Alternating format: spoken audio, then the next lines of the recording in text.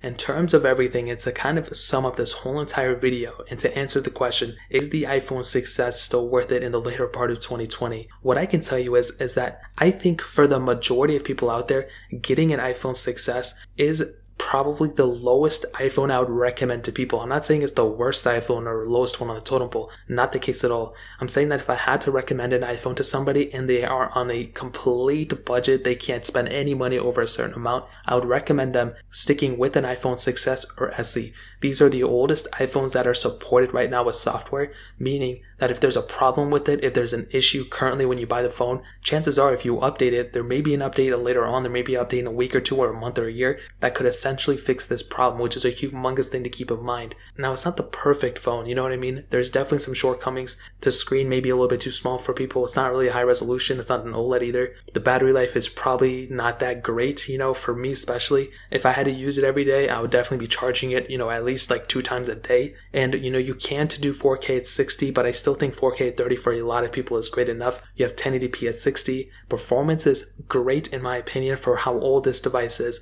It's not the best. It's not, you know, better than an iPhone 11 Pro, but for a 2015 phone, I think it's actually pretty decent for sure. And the body still feels really great. You have Force Touch on it. You have a good looking display for the most part. I mean, it's like good enough. And you have iOS and you still have updates coming out for this thing too. So there are some strong suits for it. There's some reasons to pick it up. Would I pick it up? If I had like a budget of less than $70, and yeah, but for the majority of people, I'd recommend, you know, sticking with an iPhone 7, 8, going up to an iPhone 10, that'd be really cool too, but that really pretty much covers it up for the most part. If you guys have any other questions or anything, let me know in the comment section below. Hit the like button, that would mean so much, but definitely hit that subscribe button. Every single subscriber that we get really does count, so it means so much if you guys could hit that. Also, check out the other links down in the description as well. My Twitter, my Instagram, my second channel. More importantly than everything else, I love every single one of you guys. Hopefully I'll catch you guys in the next video. Peace out till then.